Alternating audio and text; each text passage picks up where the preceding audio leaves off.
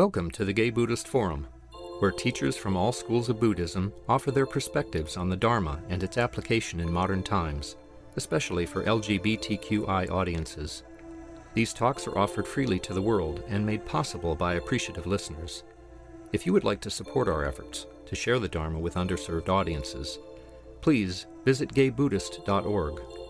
There you can donate, find a list of upcoming speakers, or enjoy many hundreds of these recorded talks dating back to 1996. Well, good morning, and welcome to the Gay Buddhist Fellowship once again. So we'll go ahead and introduce our speaker today. René Rivera is a leader and bridge builder, working and learning in all the spaces in between race, gender, and other perceived binaries as a queer, mixed-race trans man. René has been a student of the Dharma since 2004 and has been a part of the East Bay Meditation Center Alphabet Sangha since 2008. He has participated in the Commit to Dharma and Practice in Action programs at EBMC and the Community Dharma Leaders Program at Spirit Rock.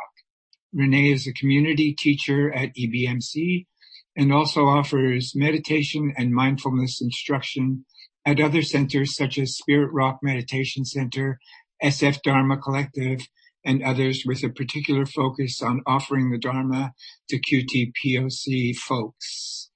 So, welcome to René. Thank you so much for having me. I just want to check in as I'm starting to make sure that you can all hear me okay. You can give me like a thumbs up. Great. I've seen a lot of thumbs.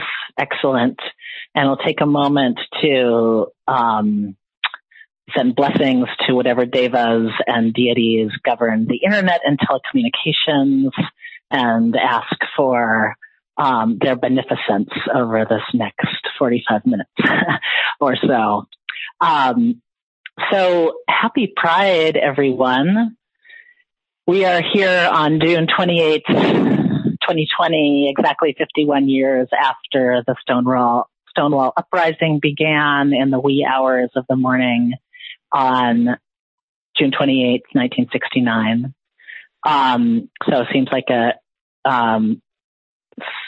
great day to come together. When I signed up for the slot, I imagined that we would be here meditating together in your space in the city as everyone else was gathering to celebrate in person. And now the world has completely changed. And, you know, many celebrations are happening and uprisings are happening today and protests and rallies and different kinds of ways that we're all coming together in solidarity today. And here we are coming together on the internet. So just recognizing this is such a different Pride than I imagined it would be this year and maybe many of us imagined. But I feel like I am feeling so much resonance with this day commemorating an uprising that happened 51 years ago. And I know I'm speaking to a group of folks who maybe were there. I was 7 months old on that day.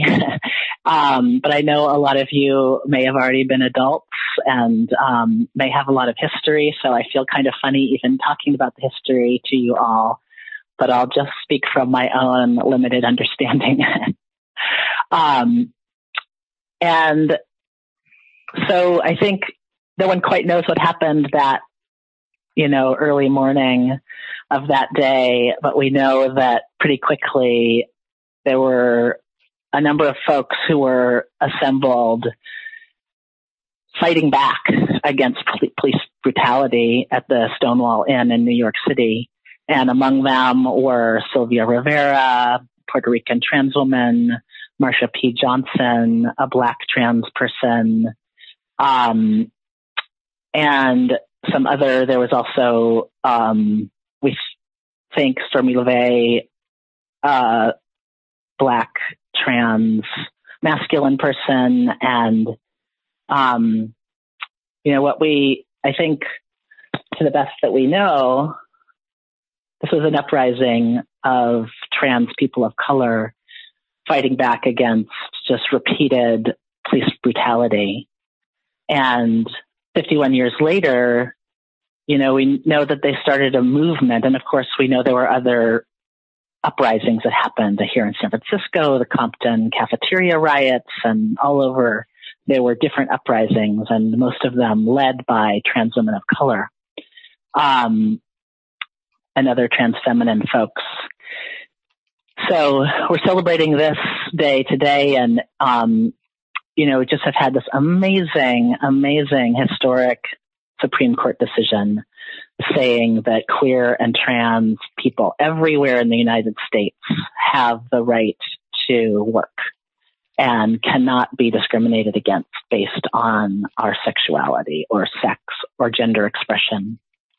And this is just, to me, feels like coming full circle from the beginning of our uprising in 1969. This is something that so many people have worked so hard for, and finally we have this.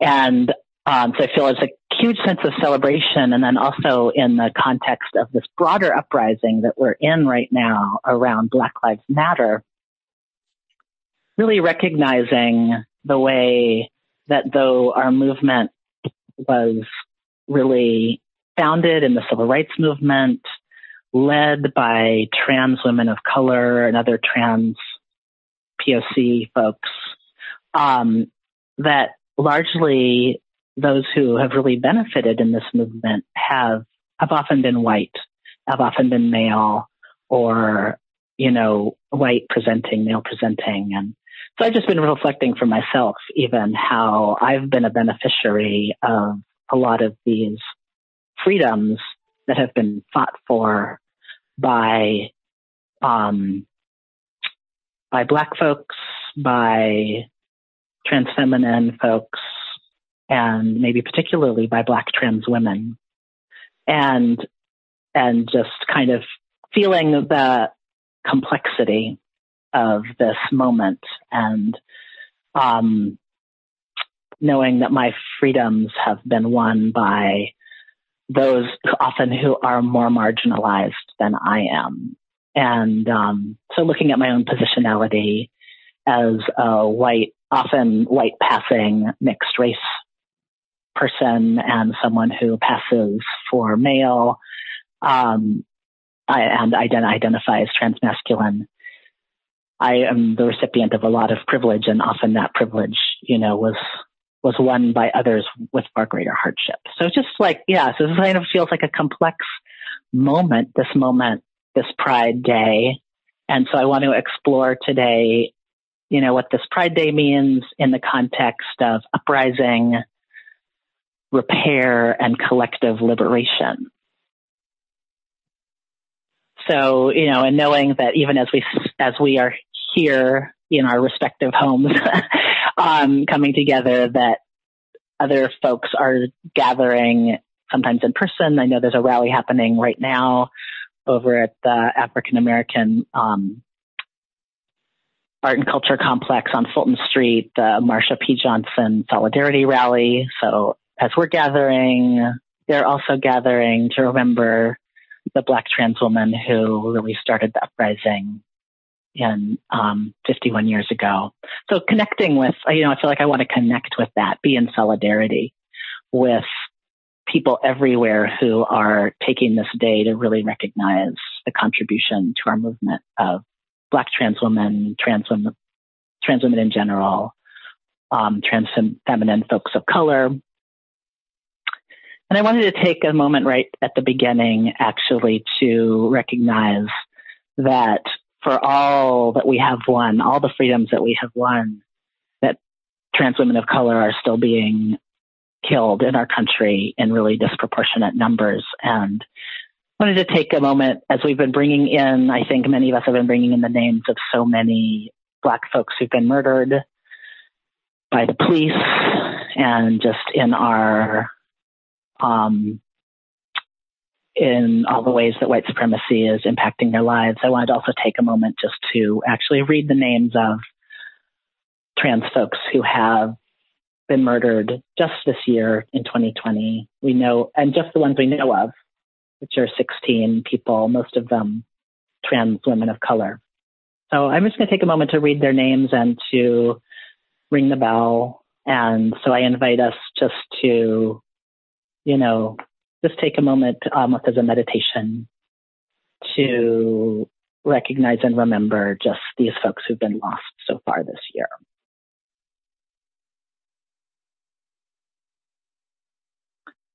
Dustin Parker.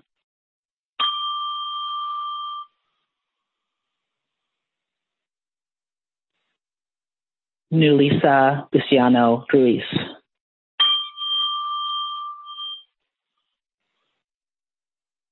Yampi Mendez Arocho.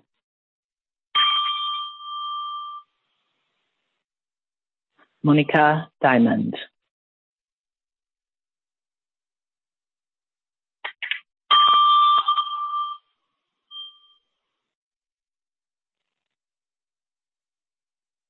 Lexi.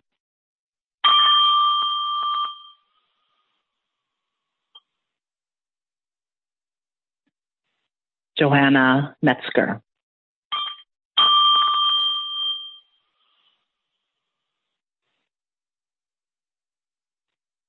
Serena Angelique Velasquez Ramos.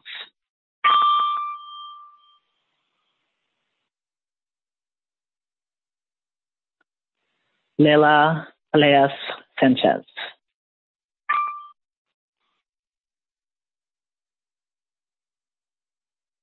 Penelope Diaz Ramirez.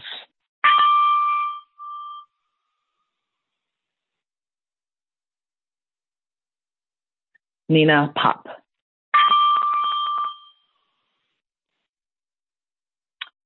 Hele J. O'Regan.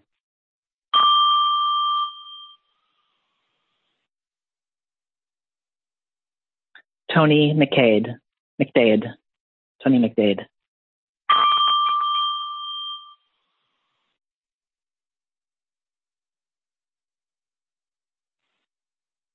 Dominique Remy Fells.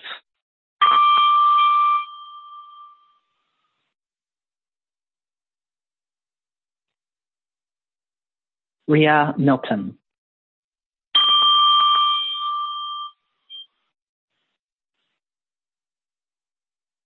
Jane Thompson.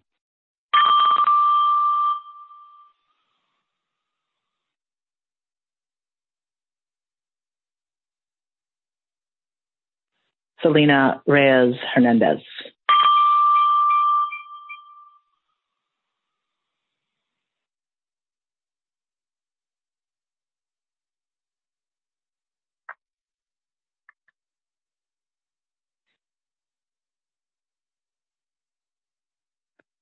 Martin Luther King said that an injustice anywhere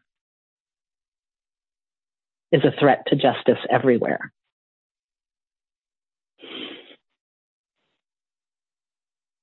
I think one thing I've been reflecting on is the way that my awareness of the freedom or injustice or, converse injustice that is the condition of particularly trans women of color in this country is a reflection on my own freedom. I think another Martin Luther King quote is saying, I will not be free until you are free.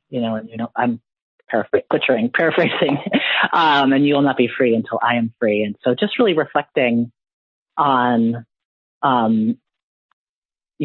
how do we move towards a collective liberation that really has at heart the liberation of all of us and in all of our webs of relationships that include Black folks, that include trans folks, trans feminine in particular, and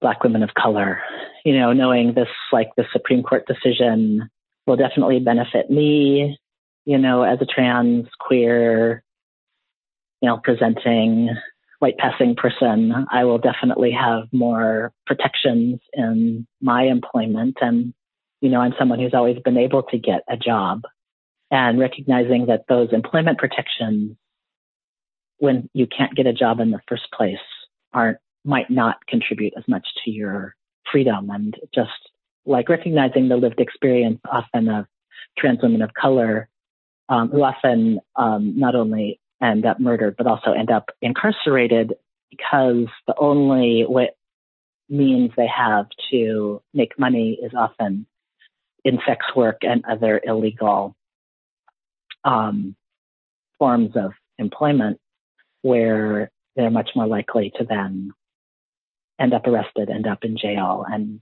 the conditions are truly horrible for trans women in prison. That's maybe a whole nother talk. But I've certainly learned a lot from the work of the Transgender Intersex Justice Project, TGIJP, just doing amazing work here in the Bay Area supporting trans women of color, and particularly incarcerated trans women of color. So just making the connection also with the Dharma, which we're also here to talk about. One of the really foundational suttas as I have been exploring the Dharma, is the Satipatthana Sutta, the four foundations of mindfulness. And I'm sure folks are familiar with the commentary by Venerable Analayo. This is like one of my core texts that I keep coming back to. And there's a piece of this sutta. It's very long. I won't go into the whole thing, but I think just to review the four foundations of mindfulness: the mindfulness of the body, mindfulness of feelings or feeling tone or vedana. The third being mindfulness of the mind. And then the fourth is mindfulness of dhammas, or mindfulness of the Dharma, the way things are, but also many of the ways that the teachings have come to us. So mindfulness of the teachings and how they're impacting our experience. So within the sutta, there's kind of a refrain, like the chorus that comes in over and over again. And the first part of that refrain is, I'll just read it from it's repeated like, I don't know, 20 times or something in the sutta. When it first appears, it reads, just the first sentence is, in this way, in regard to the body, he, she, they abides contemplating the body internally, or he, she, they abides contemplating the body externally, or he, she, they abides contemplating the body both internally and externally. And when I first came across this, it just really struck me. I'd already been practicing for some years in the Theravada lineage and had always kind of received the teachings as, like what you hear about the Buddha saying, that you're just the investigating this body is what is like what we're invited to do in this path in the Dharma, to investigate our own experience. And then here was in this really foundational text about what mindfulness is. Sati is mindfulness. The Satipatthana Sutta is also called the direct path to enlightenment through our mindfulness. And so in this text, it's so foundational. The Buddha is pointing to us bringing the mindfulness to our own experience, or practicing internally, and also bring our mindfulness to the experience of others, practicing externally. And then this piece about practicing both internally and externally was the thing that really blew my mind when I first encountered it, and the thing that I keep coming back to over and over again. What does the Buddha mean to say that we're practicing mindfulness both internally and externally? I just think this is so interesting. And in this commentary, there's a lot of investigation of what this might mean. But I just want to share some of how it what it means to me. And definitely the Venerable Analayo is saying this is pointing to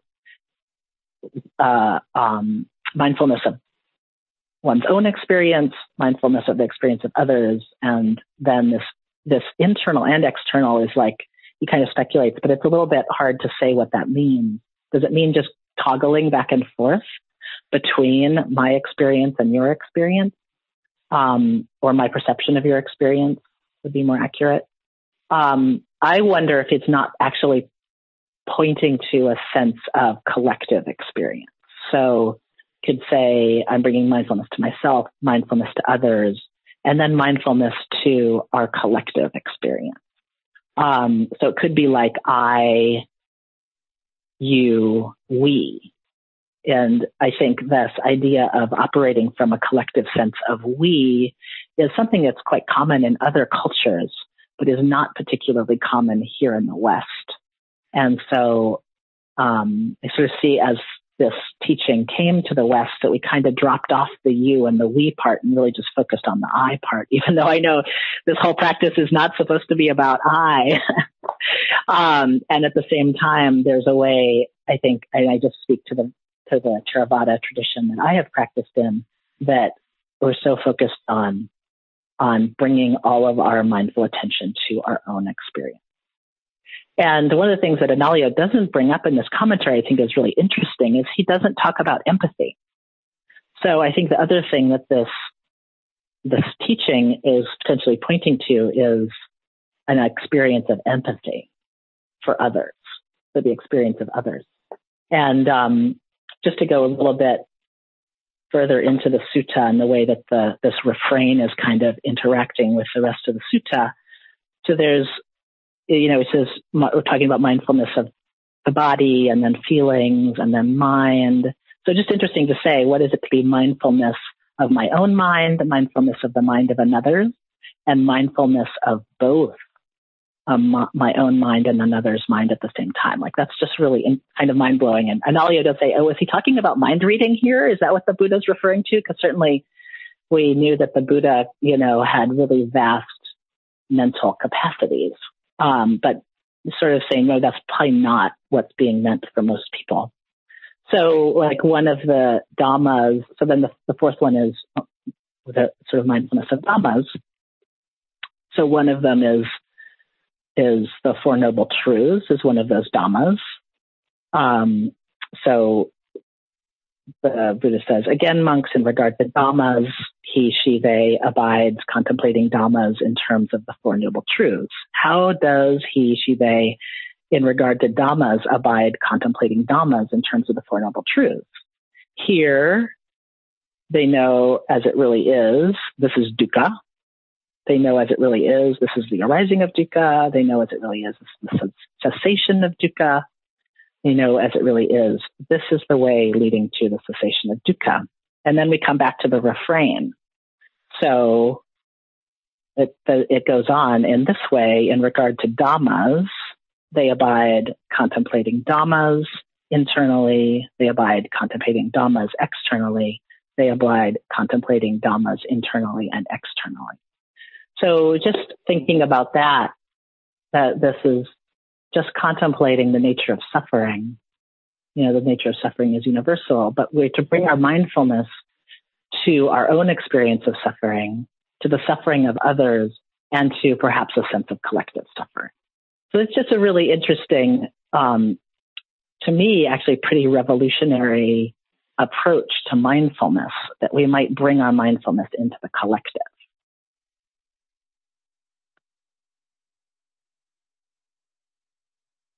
So I think one of the things that points to for me is how am I bringing discernment to the ways that my experience actually differs from the experience of others. And one of the ways that I've been thinking about this is just this question of privilege. Knowing that's a place of like a lot of difference, and my own positionality puts me with less privilege than some, less privilege than someone who's maybe a white cis man, but also more privileged than a person who has brown or black skin more privilege in some ways than someone who appears feminine, as I appear masculine. So just knowing, okay, I'm somewhere in the middle. One place where I got like a real insight around this experience of privilege was actually riding my bike. So I'm a big bicyclist. I spent many hours on my bike, and it's a place of practice for me. And I remember one day I was riding, just up in Sassoon County, and it was just like one of those glorious days. It was beautiful, and I was like, I felt so strong, and I was riding on this flat road, and I was like, wow, I feel so good. I feel so strong. I'm going so fast. Like I am like such a strong cyclist. This is awesome. And then I was realizing, I guess I can't feel the wind at all right now. Like it was a windy day. And in that moment, it felt just like the wind felt calm. And I realized that the reason I couldn't feel the wind is because I had a really great tailwind. So probably let's say it was about a 20 mile an hour wind. And I just happened to be going right, out of the wind.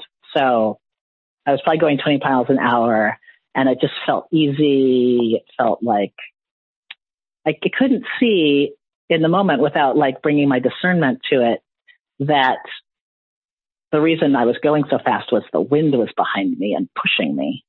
It just felt like, this is me. I'm so great. And if I'd been going the other direction into the headwind, of course, it would feel very, very different. I would be really struggling. I would be like feeling like I was going up a 10% grade. But it was just perfectly positioned to push me along, and I couldn't even feel it. So I feel like privilege is like that. It's really hard to feel when it's behind us, pushing us along.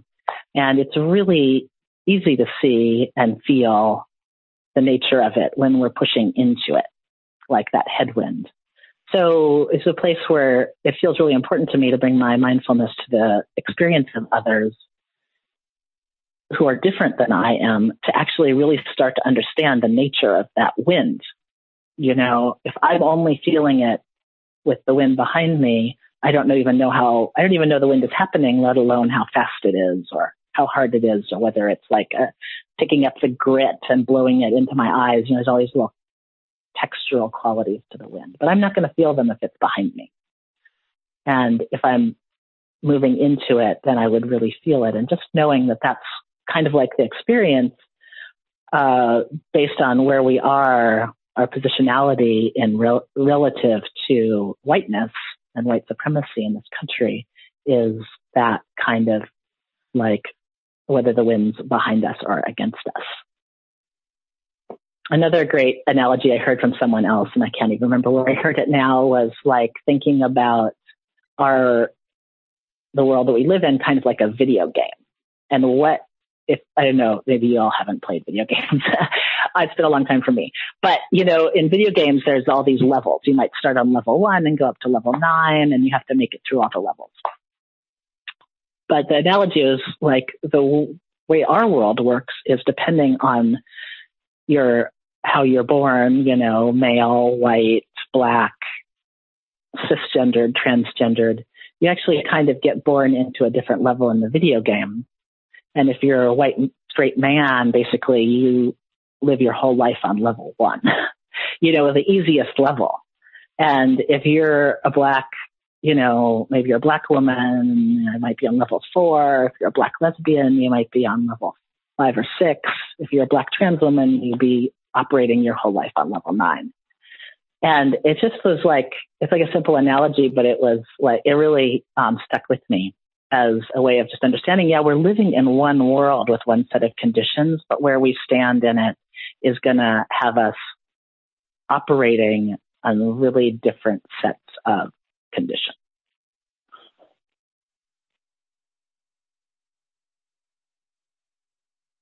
So it just comes back to me, for me, of this, again, this idea of bringing my mindfulness to both my own experience, the experience of others, and some sense of trying to develop a sense of collective experience across really different conditions. And so that is one of the reasons why it feels really important to me to understand the experience of Black trans women, because I feel that understanding the experience of those who are most marginalized within our system of white supremacy is going to really help me understand the actual conditions that I live in. And for me, working for my own freedom is not really meaningful without working for the collective freedom. So I ultimately working for my freedom is working for the freedom of the most marginalized. And I do think that this piece about bringing empathy across different experience is one of the ways that we develop this sense of the internal and external. I feel like empathy kind of describes this internal, I'm both feeling the experience of another as I'm feeling myself. And so in a way, I think part of what's being pointed to in this place where we talk about the mindfulness that is both internal and external at the same time. And sometimes I think of white supremacy actually as a cultural form of narcissism.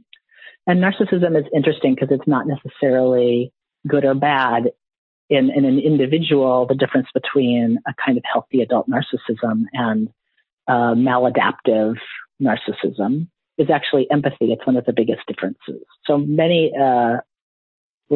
like healthy adult narcissists as well as maladaptive, destructive narcissists, can both be incredibly creative, very decisive, people who get things done, a lot of the things that our culture really values. But the maladaptive narcissist doesn't have any empathy, isn't able to experience any experience but their own. And that's kind of that, like that rugged individualism, or just the way that white supremacy says certain people are better than others and don't really have to look outside themselves to be empathetic with those that are different than themselves. So for me, I really feel that cultivating empathy is just an important part of my practice. And, just bringing back to this experience of how am I cultivating empathy with trans women of color, really part of that is just relationships with people in my life. Some of that is supporting organizations like TGIJP. Just learning more about the lives of Black trans women. I highly recommend the movie Major, that's about Miss Major Griffin Gracie. Also the death and life of Martha P. Johnson. There's been other films about Martha P. Johnson. So just learning more about the specific lives of people who've had an impact on my own life. I was listening recently to a Dharma talk by Lama Rod Owens. I don't know if you all are familiar with him. He's just got a new book out called Love and Rage, Black Gay Lama in the Tibetan tradition. And gotten to sit with him a few times, but he just has a new podcast out. The podcast is called Irresistible, and he's talking about his book. And one of the things he says in this podcast that just has been like ringing in my mind is he asks the question, can we love racism? And of course, it's very different for me, as a light-skinned person to say that versus him as a Black person saying that. And so I just really been asking that question of myself. I think he's meaning a whole set of things by that. And it comes out of this conversation about sort of just accepting the conditions of our lives.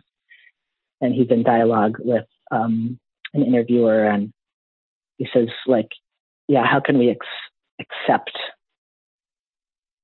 the conditions of racism in our lives, essentially? But he says, I don't want to use the word acceptance. I want to use the word love. So he very deliberately uses the word love.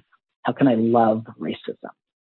And it just really, I don't know that I can totally explain what he means by that, but it was a very, like one of those questions that just dropped into the core of my being. What would it mean to me? And I really got kind of reflected on my relationship with my own shame, actually. What would it mean to come to my own experience, the experience of shame that arises from me around knowing that I have received privileges that perhaps were won by those whose conditions were, much more difficult than mine? How is it, to be the recipient of that? Is there some shame that arises there? And can I turn towards that shame with as much kindness and compassion as possible? And kind of exploring the question, is there actually something, often shame is one of those emotions that we want to avoid at all costs. It's such a painful place to be. But it's an experience I've really been turning towards in my own life and doing some really deep work in my own, particularly kind of my experience of unworthiness, which is a very core experience for me as someone who grew up with a lot of neglect. I've been really just unpacking that experience on a personal level.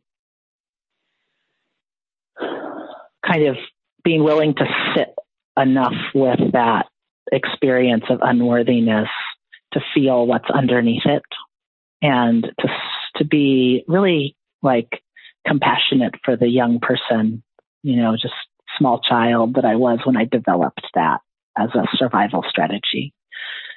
And recognizing that it was a smart survival strategy for this little kid who had parents who actually weren't caring. They weren't caring for me. And it was easier for me to think that that was because there was something wrong with me than it was for me to really look at the truth, which is that I was being cared for by adults who actually didn't have the capacity to care for me. And that was terrifying because that meant I might not even survive if I really looked at that truth, the truth that maybe they, certainly there were times when I didn't get fed. There were times when I didn't, know where I was going to sleep. There was just times when things were really kind of catastrophic. But it was easier for me to think that there was something deeply wrong with me because that gave me some hope that maybe I could change my shape to be acceptable and be taken care of, rather than confronting the truth of just my parents' incapacity. So that's really speaking about shame on a very personal level. But I think, I want to bring some of these same questions to maybe a sense of collective shame that we have around, I think in this group we can say we're all lighter skinned, masculine presenting folks, so a pretty homogenous group. Even though there's a lot of differences as well. And how is it to have been the beneficiary of, a lot of freedoms that were won by others, were won by Black folks, by trans women, Black trans women. Even the Supreme Court decision was won by a white trans woman. How is it? Is there some shame that arises around that? And is that shame maybe protecting us from something else? Is it maybe protecting us from an experience of really looking at the country that we live in and its history and the ways that so much of, our, the success of some people have been based on what's been stolen from others. And maybe a sense that for me, I think it's a sense of heartbreak, just a sense of heartbreak at the conditions of the world that I live in and the sense of heartbreak at separation. And that brings up then actually a real desire for repair, a desire for wanting to reconnect. And so I just want to suggest that there also can be something that's wholesome in a sense of shame. And the Buddha talks about this in talking about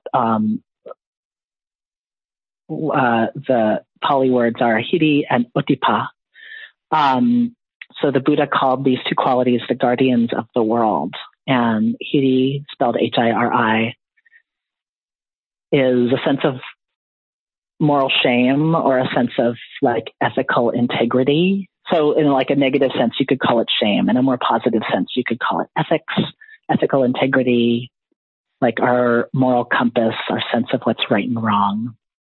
And ottappa, O-T-T-A-P-P-A, is a sense of moral fear. So like the fear of doing wrong.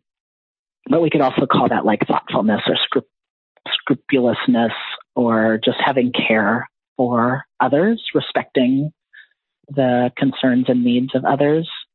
So those were actually qualities that the Buddha identified as beautiful qualities. Like these are not negative qualities. These are really good qualities that we want to cultivate. And I love that he calls them the guardians of the world. In some ways, they're the guardians of all of our relationships. This sense of not wanting to harm, of wanting to, avoid harm to others. So it's just interesting to think of, because we really don't often think of shame as a positive thing. And here we are today on Gay Pride, right? Pride is the opposite of shame. And so it seems kind of ironic to be exploring shame today, but it's just one that's really been up for me. And it's one that I've been kind of like wanting to reclaim, not to wallow in my shame, but to really like experience it, get underneath it, and then say, how is this actually leading me back into relationship? You know, because shame can be very isolating. It can be very much a place where we are self-involved. But I think the Buddhist concept of shame actually turns us towards relationship to others. And how are we really taking care in our relationships? And to me, that also leads to the question of how are we working to repair our relationships across difference? So like, how do we move beyond shame into repair? And how are we this kind of getting back to this liberation, collective liberation, how are we really invested in the liberation of all, including those who are really different from us? How can we be doing that in some ways for ourselves? Really being accountable for ourselves, for our, sense of integrity, for our sense of relationship with ourselves, for our sense of relationship with others. I would call that kind of like a sense of right relationship. So it's like leads me to say, what's my stake in Black-led liberation? What's my stake in the Black Lives Matter movement? What's my stake in trans-led liberation and liberation for Black trans women? In the work of, group like the Transgender Internet Justice Project. So am I actually being offered in these movements, in these liberation movements, an opportunity to find my own dignity, integrity, and that sense of right relationship?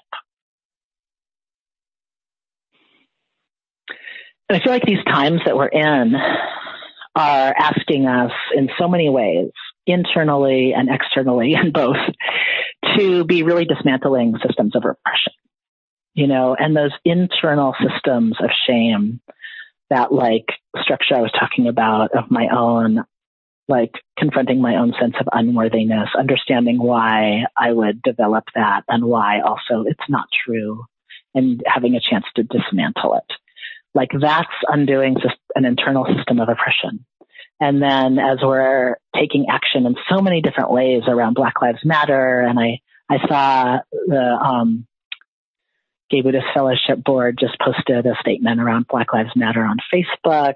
She was really resonating with, like, as we're taking action in the world to dismantle these systems of oppression externally, is there also something in here of just the work of collective liberation?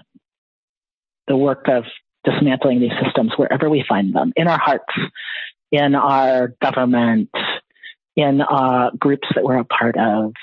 So I feel like this is what we're being called to in this time, is this liberation work. And I love just finding this core of this work in the Satipatthana Sutta of just inviting us to bring every aspect of our mindfulness to our internal experience, our external experience, and both internal and external. I think the Buddha was pointing to this work of collective liberation. And if not, then I think we can claim it for that.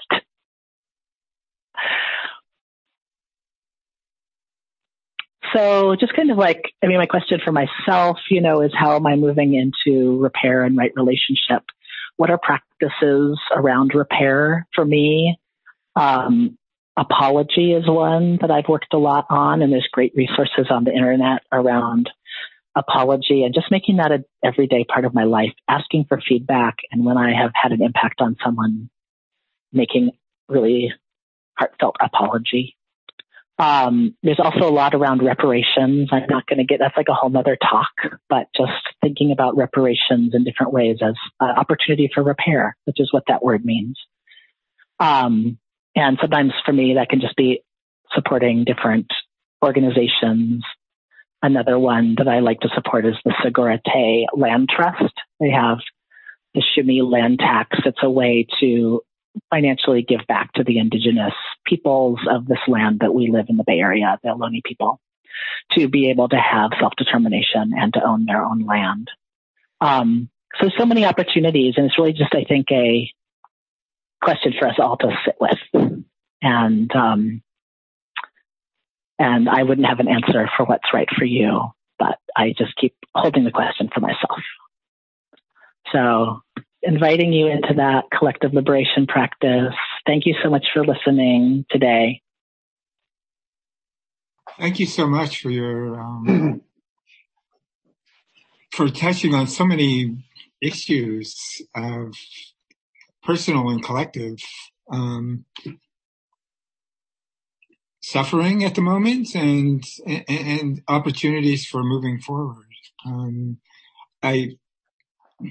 I hope we get to have a discussion at some point about sort of taking it beyond the personal and what can we do as a collective, as a Sangha. And I think that's sort of an important question for us to focus on.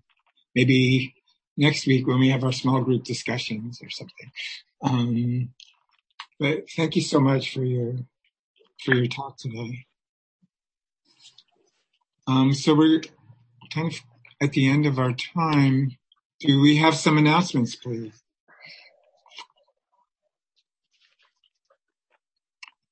Jeff. Thank you for a great talk, René. That was really moving. Lots to think about. I have some good news. The website should be back up by Tuesday. And I'm excited about that.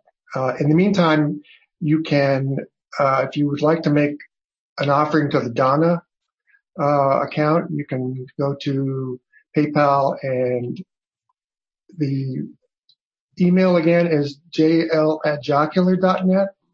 Is that right, Cass? Yes, jl@jocular.net. So I just put it in EULAR. Yeah. I just put it in the chat window. Or you can mail it to our P.O. box. The other thing is, Wednesday night is GBF Live, and we have a discussion group from 7:30 to 9. The first 30 minutes are meditation. So if you can join us for part or all of that. It's a nice group. And next week is, as I mentioned, open discussion.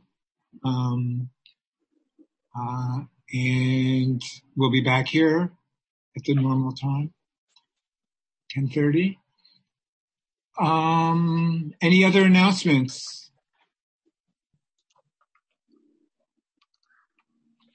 No other announcements, then I will. Cass. Yes, Ed. Yes. I wanted to recommend very highly a PBS piece this last week called Prideland. And it is the journey of a young gay man through the South to discover how it is to be gay in the South. And I'm going to put it on chat how you can access it from Google. And I think if you saw it, you probably are delighted. And if you haven't seen it, do see it. Great. Pride Land. Is that right? Pride Land. Yeah. Pride Land. Yeah, I just put it on the chat. If you're interested, that's where it is. I'd like to recommend a movie on the Frameline Festival that's available for streaming this weekend called Breaking Fast, about a gay Muslim doctor in West Hollywood as he maneuvers into a new relationship. It was quite interesting, and well written and well produced and well acted. So I recommend that. Great. I think there's also a documentary about Hank Wilson, who did incredible work for homeless people in the Tenderloin. Ran a hotel for people. There's also a documentary on Netflix about Marsha P. Johnson. It's very interesting. Check out Frameline. Essentially, one thing to do is check out Frameline. They're having an online festival this year. So, René, would you, I'll turn it over to you for the dedication of merit. Thank you. Great. And I put a few links in the chat as well. Thank you. Yeah. So just taking a moment to breathe together.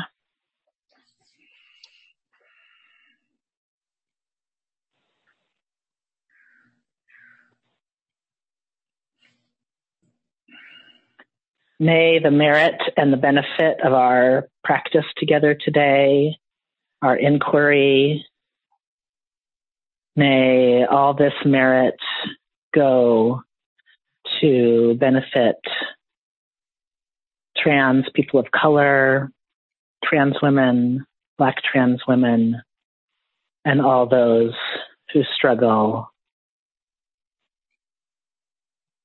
under multiple systems of oppression. In particular, may any trans folks who are incarcerated or in institutions or otherwise have their freedoms limited, may they particularly benefit from the merit of our practice today. May all trans folks, Black folks, trans feminine folks, trans folks of color, may they all, wherever they are, be safe and protected from harm. May they be happy and know joy. May they be healthy in mind, body, spirit. May they receive all the care that they need. May they find peace and ease, well-being. May they be held in love, kindness, and compassion. May they find freedom and liberation. May all beings everywhere be free.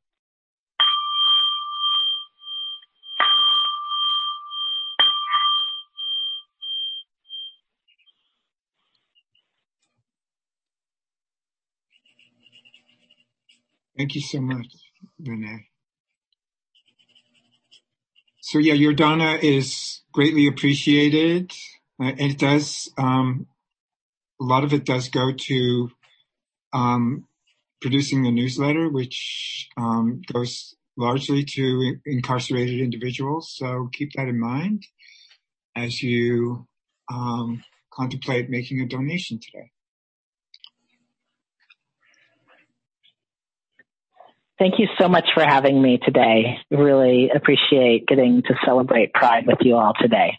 So, I really appreciate you being here on Pride. Likewise. Thank you so much for. Thank you, René. Yeah. Yes, it's a delight to me to be here with you all on Pride. So happy Pride, everyone. Happy Pride. Happy Pride, everybody. Happy Pride. Have a wonderful rest of your day. You too. You too. Thank you. Thank you for listening to the Gay Buddhist Forum. If you would like to hear several new talks per month and be notified of upcoming speakers so you can participate live, please subscribe to this podcast, like us on Facebook, and join our mailing list by visiting gaybuddhist.org.